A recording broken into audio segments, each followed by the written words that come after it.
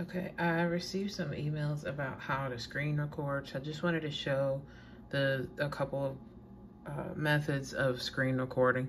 So if you are on a PC, you can use this Snip and Sketch tool. So if you use a snipping tool, instead of taking a screenshot, you can choose the video record option. If you do that, so you need to define the area that you're gonna record. So I'm gonna click, drag, and release and create a recording area. Make sure that your microphone is on.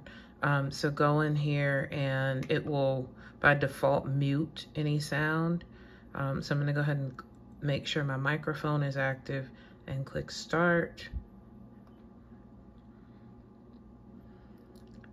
It'll do a countdown. And it should let me still actively navigate any pages, and you can see that it's recording.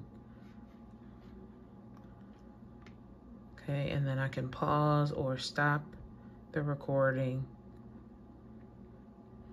and it will give you the option to edit and clip champ, and then I can actually play it back. And it should let me still actively navigate any pages. Okay, so you can then go in and save this video, and it should save as an MP4.